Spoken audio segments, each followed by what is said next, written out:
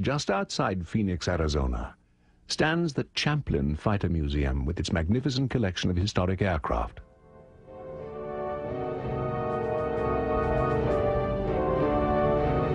Among the many exhibits, this one, a Focke-Wulf Model 190, stands supreme.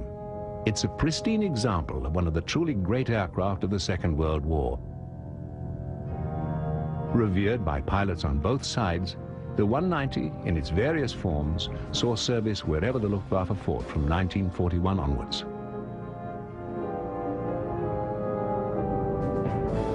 A remarkable thing about the 190 is that despite its success, it was originally a plane that nobody wanted. Seen rather as an unnecessary insurance policy that would never be called upon. Yet before the war ended, it was to be the backbone of Germany's conventional fighter strength, constantly modified and improved. Adolf Galland, General of Luftwaffe fighters, recommended cancelling all other piston-engined interceptors to concentrate on 190 production. It takes many skills and disciplines to perfect an aircraft like the 190, and in the end it must be the result of team effort. But if any one person can be identified with the success of this model and the drive behind its ultimate adoption by the Luftwaffe, that man was Kurt Tank.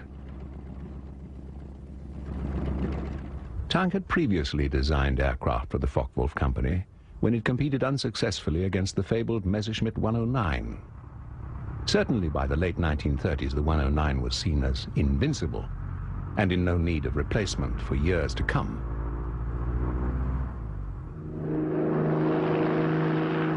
Light, streamlined, and very effective, the 109 embodied all of the new technology of the day, whereas Tank's less competitive design was a high-wing parasol concept that seemed to belong to an earlier decade. By 1937, large numbers of 109s were being produced for Hitler's Luftwaffe.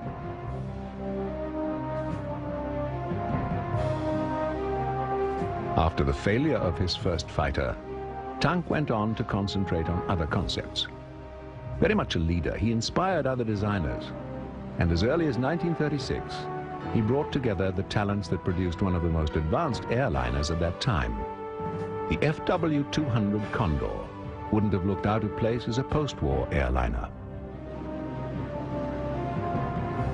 In the event, wartime needs overtook the airliner concept, and the FW-200 was pressed into service as a long-range maritime reconnaissance aircraft, which plied the Atlantic, often working in conjunction with U-boat raiders. The 200's only serious flaw was its weak undercarriage.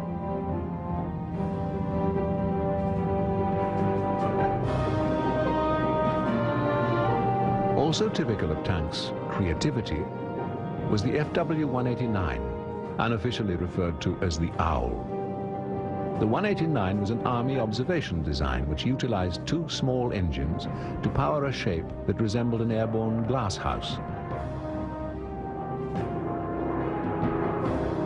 The Owl provided tremendous strength in what was basically a very light airframe.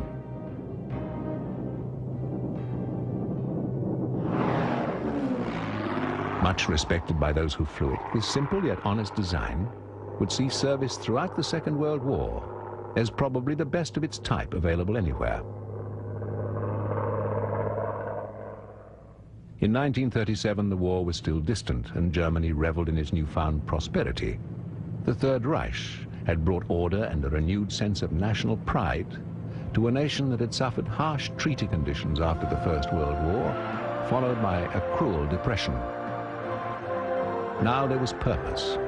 There was also planning for a new Germany with wider borders, and planning for a new Luftwaffe. Much of the success of the 109 was due to its Daimler-Benz 600 series engine, a brilliant piece of engineering. It had an inline configuration with 12 cylinders laid out in 2 rows. This followed the thinking of the day that a long, narrow engine offered a more streamlined shape, which in turn would allow the plane to go faster. The 600 series was also used in the Messerschmitt twin-engine fighter, the 110. It offered the same advantages: low drag, higher speed. And as always in the design of fighters, the constant quest was for speed.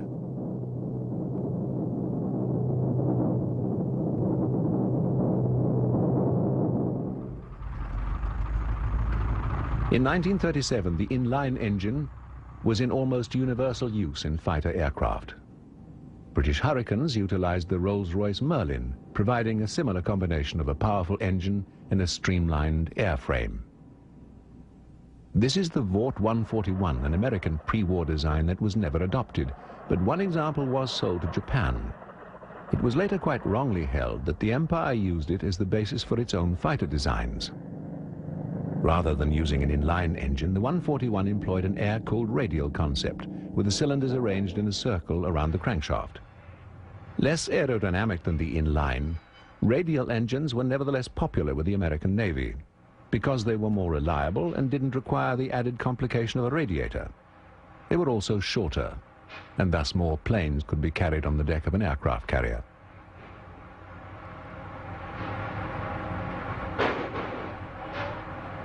The Pratt & Whitney Company, in particular, continued to develop the radial engine as an alternative to the streamlined water-cooled type. But apart from Navy fighters, their main use was as commercial or bomber aircraft, where the last ounce of speed was not quite so critical.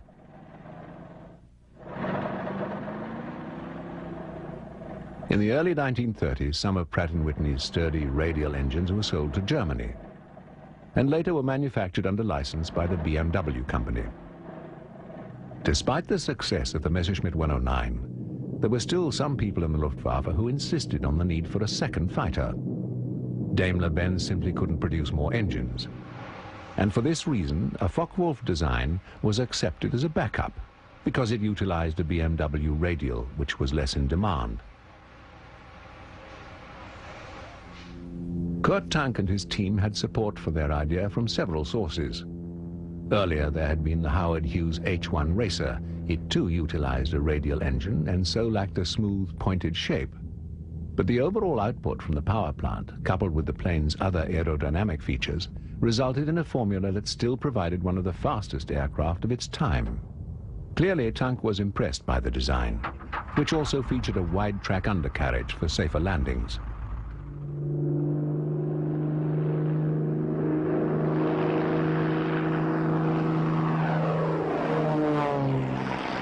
Hughes personally flew the H-1 on many record-breaking flights, proving that there was a situation where extra horsepower compensated for a lack of aerodynamics.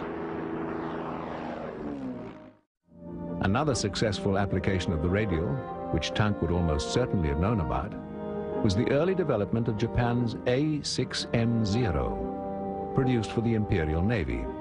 This design was still secret in 1937. It used an American-designed cowl which surrounded the engine and provided a limited amount of streamlining. But it derived its speed and maneuverability from its light weight.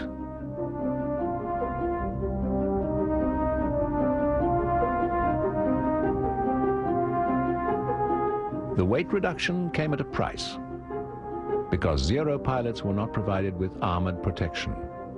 In contrast, most other fighters would have used a heavy metal shield against enemy bullets. Other features were also sacrificed, like self-sealing fuel tanks, which would have provided added safety but increased the aircraft's weight.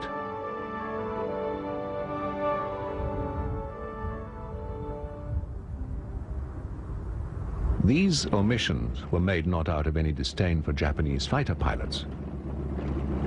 Rather, it was a pragmatic formula to give the Zero speed with tremendous agility. And these two factors alone were expected to increase the pilot's chances of survival, and at the same time produce a much more effective weapon.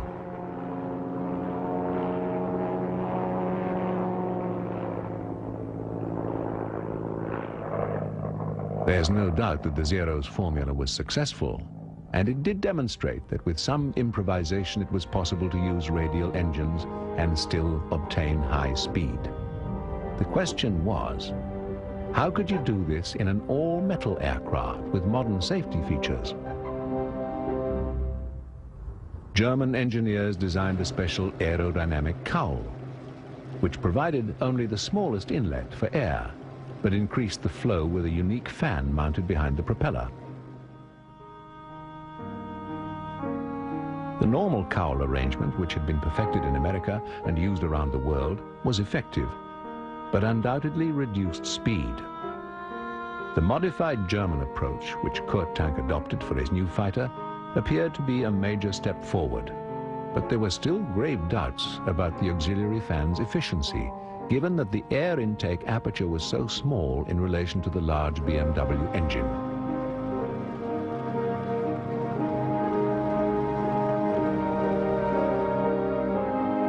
But there was no doubt about the plane Kurt Tank put behind the engine. Sleek and streamlined, strong and yet simply built, the Focke-Wulf Model 190 was a design masterpiece. By early 1939, the jigs and tools necessary to assemble the 190 were being put into place. But right from the start, the plan was not only to have an aircraft for mass production, but to have production spread amongst a number of subcontractors, each one turning out large numbers of specific parts.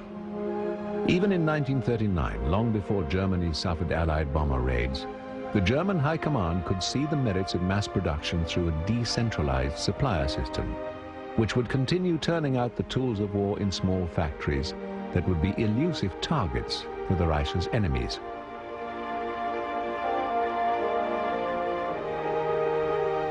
Before the war's end, FW-190s would be sourced from no less than 24 different points of manufacture.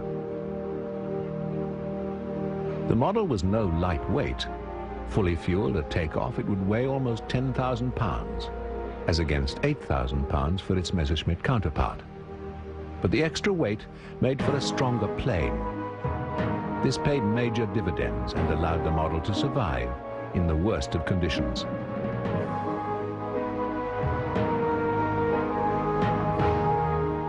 But the big question still remained.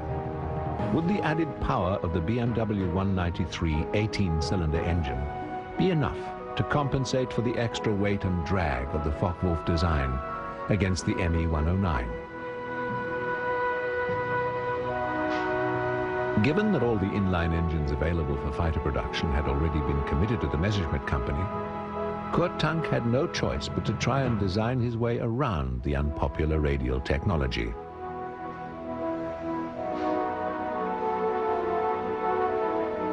When this prototype was nearing completion, few would have imagined it to be the first of over 20,000 FW-190s. Another difference from the Messerschmitt was that whereas the 109 had demountable wings joined to the fuselage by a single spar, Kurt Tank's plane used very strong wings which were bolted together as one piece before the fuselage was positioned above. And even the joints were concealed behind an aerodynamic plate to increase strength and speed.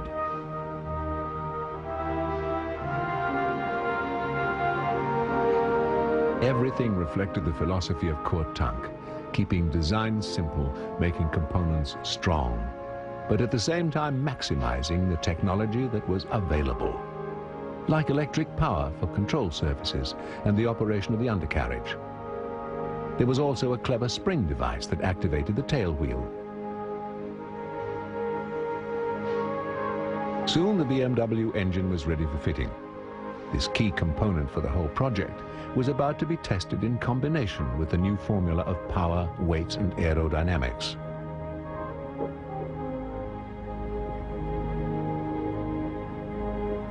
On June 1st, 1939, with Focke-Wulf's test pilot Hans Sanders at the control, the first 190, known as V1, taxied down Bremen's airfield to put the new theories to the test.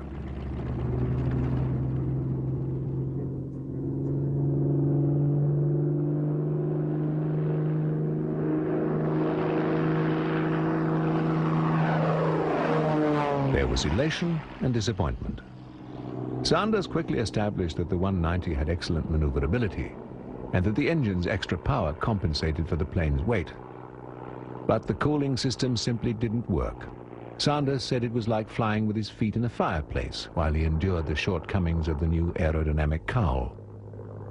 But still, this was a problem that could be solved, the basic concept of the well-balanced shape supporting a very powerful engine with the added safety of a wider undercarriage was impressive.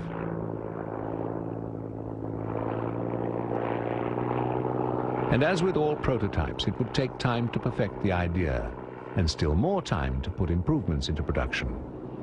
In the middle of 1939, the Wehrmacht needed just a little more time for many of its new inventions to be perfected. And it achieved this with one of the greatest charades in history.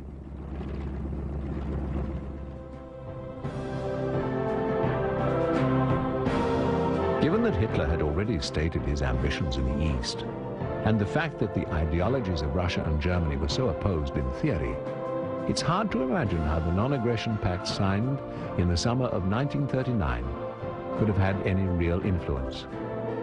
In fact, both sides merely used it as a breathing space, a time for Russia to consolidate and for Germany to expand westward.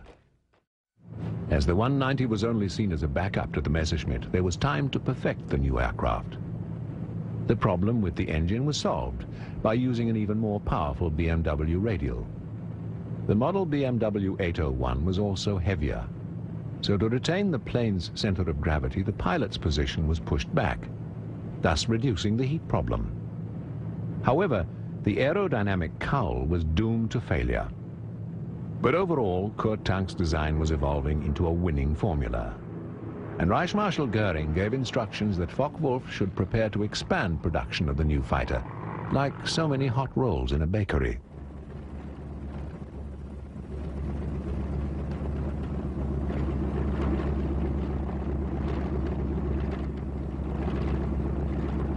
Production Model 190s reverted to a conventional cowl, and with the pilot now further away, he was completely insulated from excessive heat, although an internal cooling fan was still provided behind the plane's propeller. The fact is that the small aerodynamic benefit from the original cowling system was easily offset by the added power of the new engine, and it was the BMW 801 radial that contributed so much to the success of the early Model 190s. It also gave the pilot a massive shield against a head-on attack, and because there was no complicated radiator system, there was simply less to go wrong. There was also the advantage of accessibility. Ground crews could reach almost every corner of the power plant for quick and effective repair.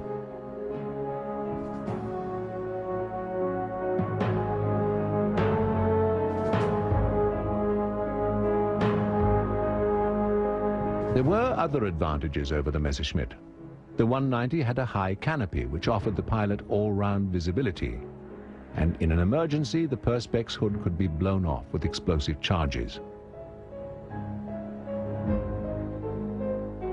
Attention to detail in design produced other refinements in the 190, like an external fuel gauge and the hinge panels for quick and easy access by ground crews and for tighter seals.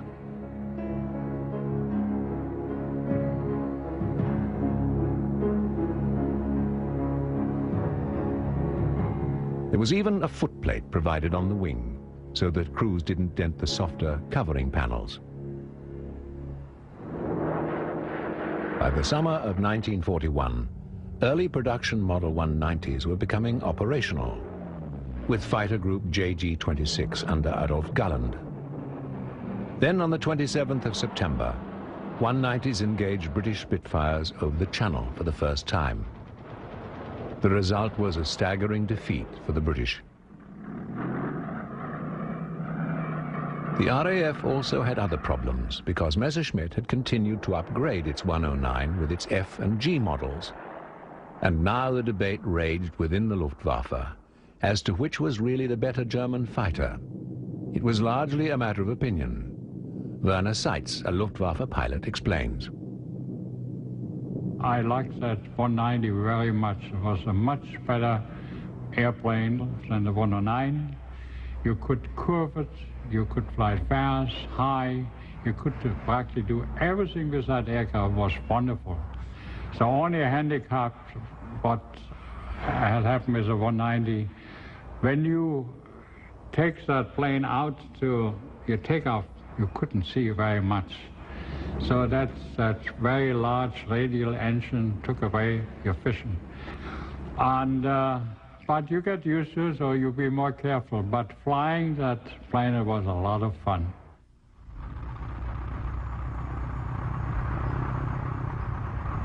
But not all Luftwaffe pilots embraced the Focke-Wulf design. Even though the Messerschmitt had a narrow undercarriage which made it difficult to control and an extremely small canopy, it was still the first choice of many pilots, including General Gunther Rahl. I named the 109 a Florette and the 190 a Sabre.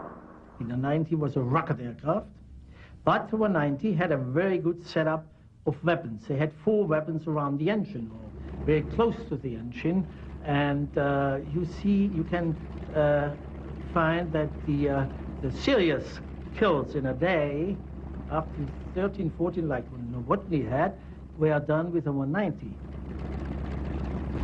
But Novotny gained most of those kills over Russia. No sooner had the 190 come into service than Hitler finally made his move in the east in a surprise attack against the still unprepared Soviets. Operation Barbarossa literally destroyed the Red Air Force. And as the few remaining aircraft were obsolete with poorly trained crews, the early results against the sophisticated FW-190 were all too predictable.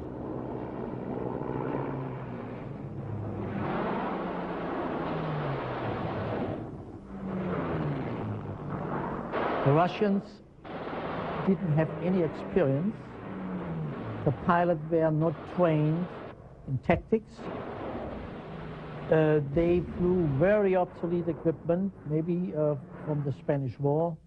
The main bulk of their fighter fleet was the J-16 Rata, with a nickname, and the J-153, a biplane. And so the outcome was, they suffered tremendous losses.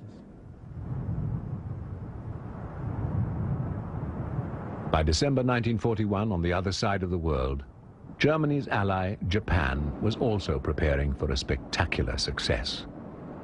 The Imperial Navy's Mitsubishi Zero, the plane which had earlier proved that radial engines still had a place in a fighter aircraft, was about to make its mark in history. Together with torpedo and dive bomber carrier planes, Zeros began their attack on the American 7th Fleet, based in Pearl Harbor.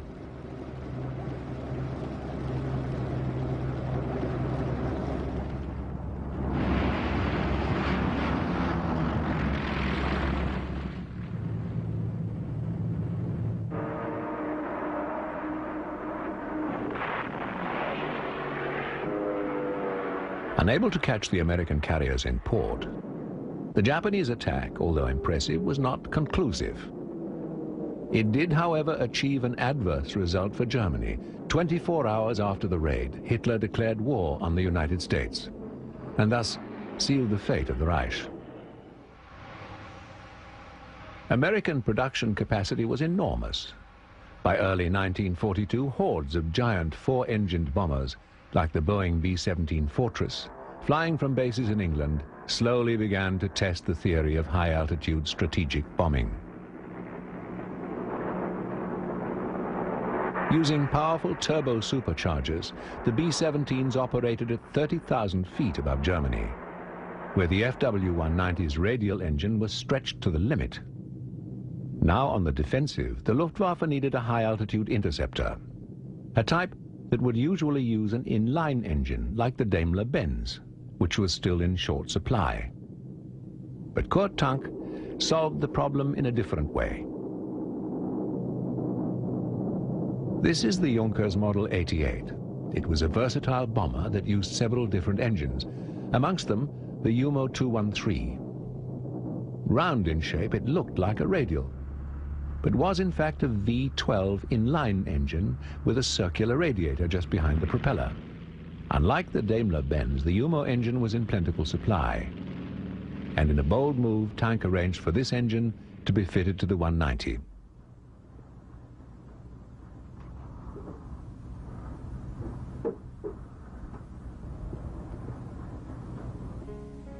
With this combination of a bomber engine grafted into a fighter airframe, Focke-Wulf started to develop what may well have been the best fighter of World War II. Of course, the shape of the UMO engine considerably added to the overall length of the new aircraft, the D series, as this model became known.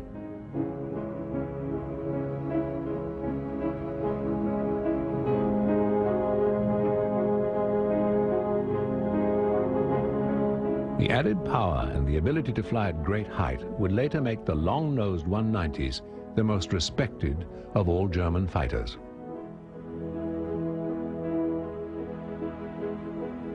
In developing the D series, Focke-Wulf had to confront the same problems as with the original prototype.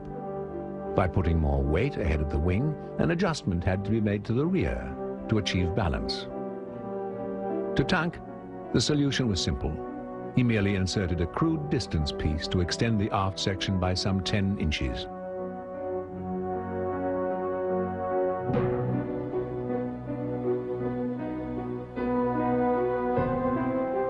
The end result, with its stretched nose and tail, made the D series over 5 feet longer than the basic version. Sleek and streamlined, there were still features like the large 3-bladed paddle propellers, ideal for cutting through the thin air at 30,000 feet. Brilliantly designed and carved from wood.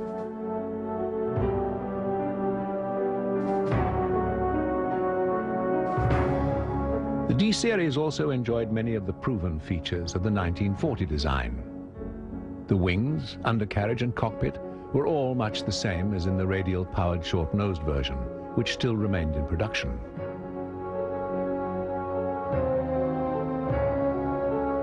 Both types used the same flight control system, extremely advanced for the time. All 190s had some electrically controlled flight services, which did away with cables and hydraulic lines, using instead thin, low-voltage electric cable, less exposed to the enemy. Because this system evolved around electric power, the battery was a vital component and was stored in an armored compartment safe behind the pilot.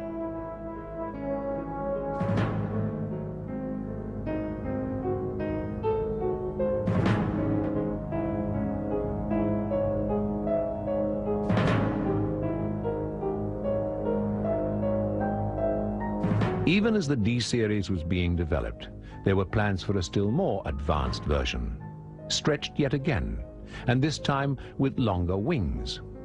The TA-152 actually permitted Kurt Tank's initial T to be used in the aircraft's nomenclature. The only time this privilege was ever extended to a German designer, as against the company he worked for. But then, Kurt Tank was no ordinary designer.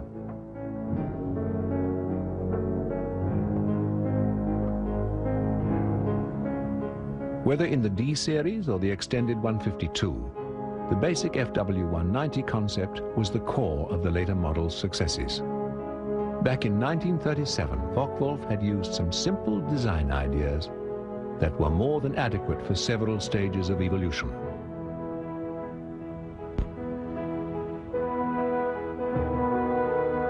However, as good as the new generation of high-altitude planes were, they came too late.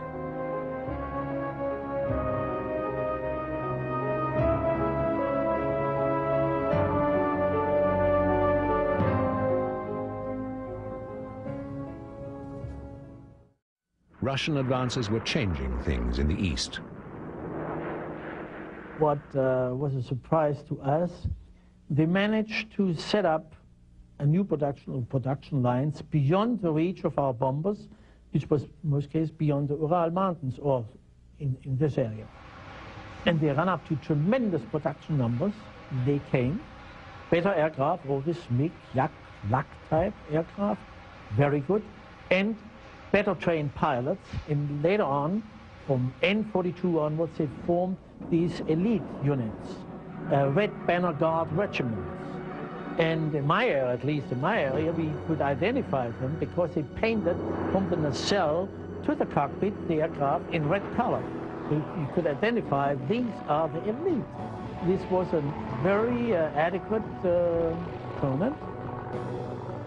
A new generation of Russian pilots, together with their more advanced aircraft, would help turn the tide against Germany.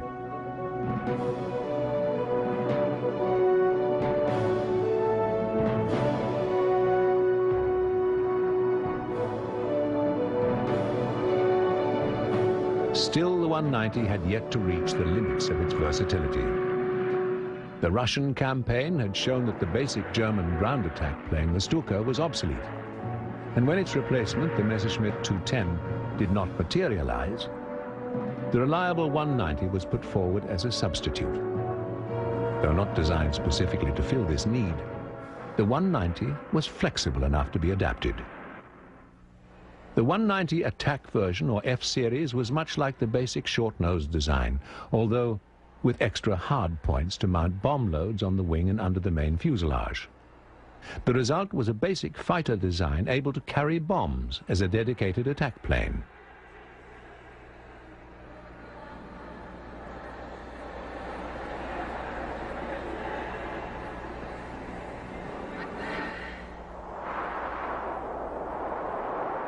Versatility wasn't always the answer.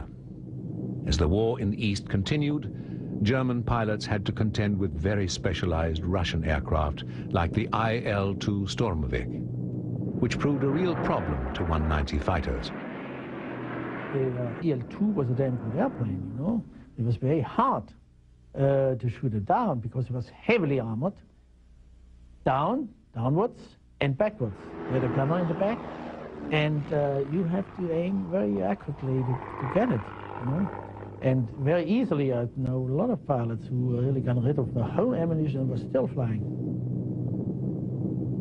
The inability of German fighters to stop Soviet aircraft like the Sturmovik certainly influenced the tank battles on the Eastern Front. These duels in armor really produced the outcome of the Russian campaign.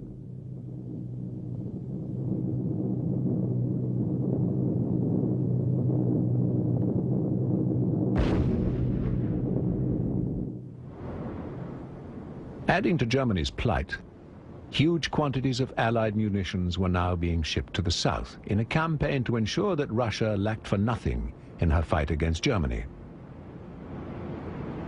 We got through Iran on the Lend-Lease program, the Spitfire, the P-39, the B-25, the Boston bomber, and in the south there was a high percentage of those aircraft, Anglo-American origin.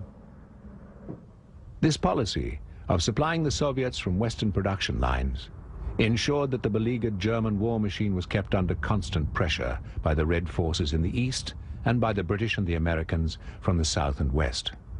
But tactics varied. The Soviets concentrated heavily on the ground war, and the aircraft they used supported this policy. Whereas the Americans, devotees of the long-range heavy bomber concept, took their war to Germany from the air.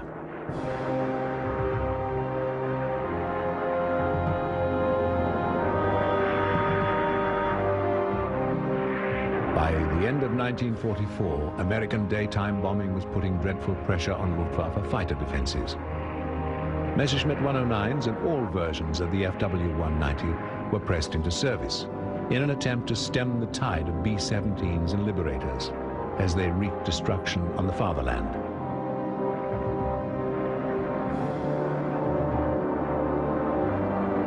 But the success of US bombing could only come after the planes had battled past the German defenses. And to achieve this end, first, long-range, high-speed American escort fighters would be employed, giving protection as far into Germany as possible. And then the bombers would be grouped together in what became known as tight boxed formations, which enabled the gunners to maximize defensive fire. Now the American bombers continued their missions, specifically targeting the main contributors to the German war effort: ammunition factories, refineries, and most of all, of course, aircraft factories. The theory behind American strategic bombing had always been to deny the enemy the ability to produce weapons. Damage right at the source of production was the most efficient form of warfare.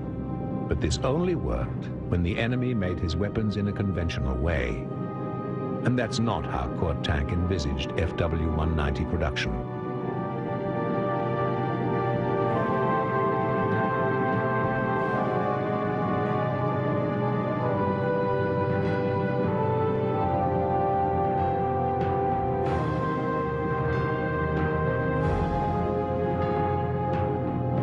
Hundreds of subcontractors spread across the nation actually increased the supply of parts despite the bomber attacks.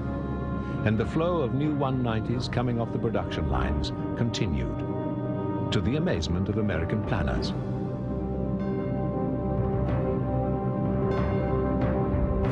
Colonel Fred McIntosh of Air Force Intelligence explains. They were made in sections in small factories, and then they were put together at an airport. And then the airplane, even then, may or may not be flown from there but towed down the highway to the place to where the engine could be involved or whatever was necessary. And a place that would make very fine furniture. In other words, a woodworking cabinet shop was making tail assemblies for airplanes.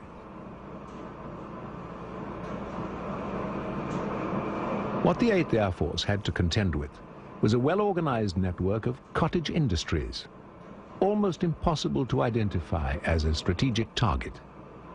These tiny factories worked on, completely immune to the 8th Air Force's endeavors.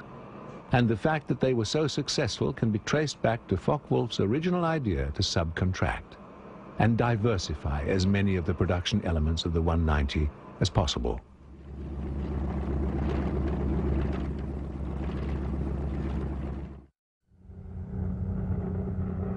Even as the war rolled on to its conclusion, the basic radial-powered 190 was still a match for anything that the Allies could put into the air. But Allied designs had improved.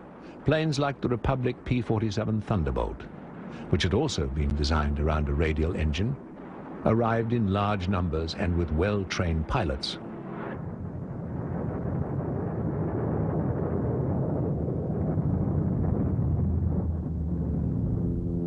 There was carnage on both sides, and often the B-17s that did get home brought with them plenty of evidence of just how effective German 190s were in the defense of the homeland.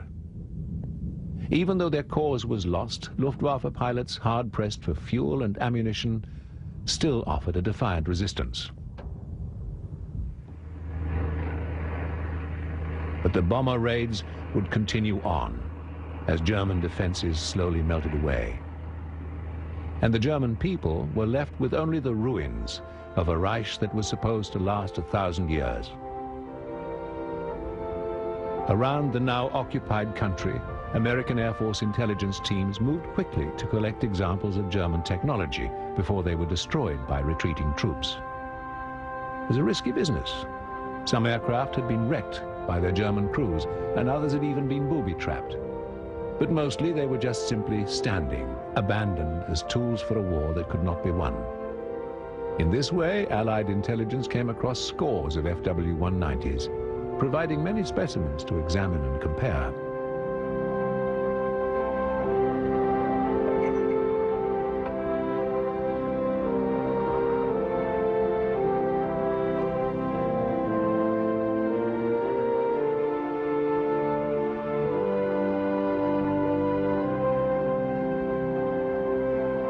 Of course, the Allies already had a few captured 190s, so they were well aware of the design philosophy behind the plane. But now there was an abundant supply, and technical experts from American manufacturers were flown in to make first-hand appraisals of German aircraft.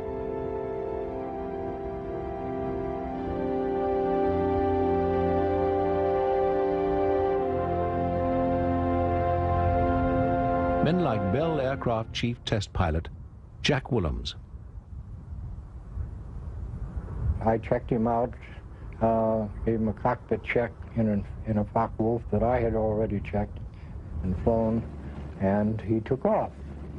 Now, he is an American-trained, competent test pilot and winner of several races in the Thompson Trophies in Cleveland.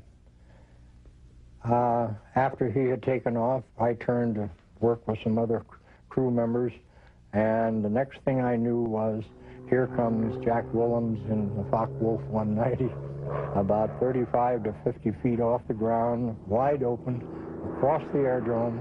He pulls it up, rolls it several times, and Shondells away. So where are they now? Over 20,000 190s were built, but very few survive today. Here at the Texas Air Museum in Harlingen, near the Mexican border, is one of the few surviving short-nosed 190s. Even though it's now showing the ravages of time, its classic lines are still impressive. A clean and simple shape built around a powerful engine still pleases the eye of aircraft connoisseurs. But it's the historians who know how remarkable this plane really was, and who would welcome the chance to see one fly again.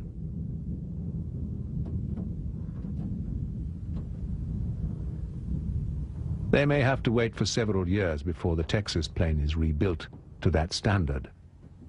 But in the interim, the same beautiful proportions can sometimes be seen in the blue skies of Texas, courtesy of a committed private aircraft builder, David Jones, who talks about his passion and the plane he built.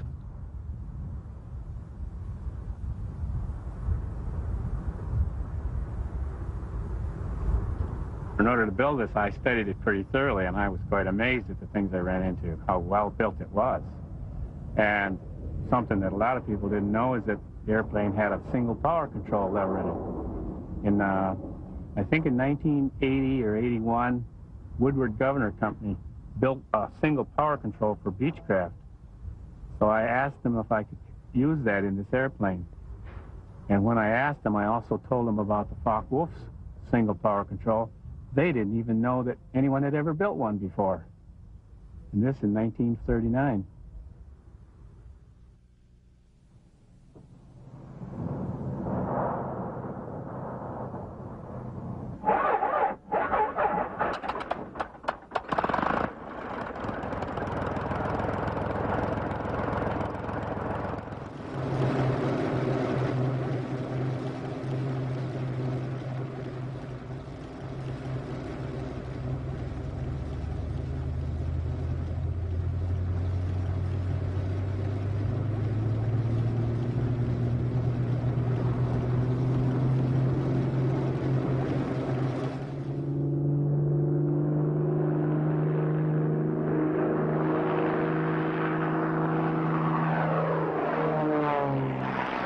David's replica of a wartime 190 is made to 3/4 scale.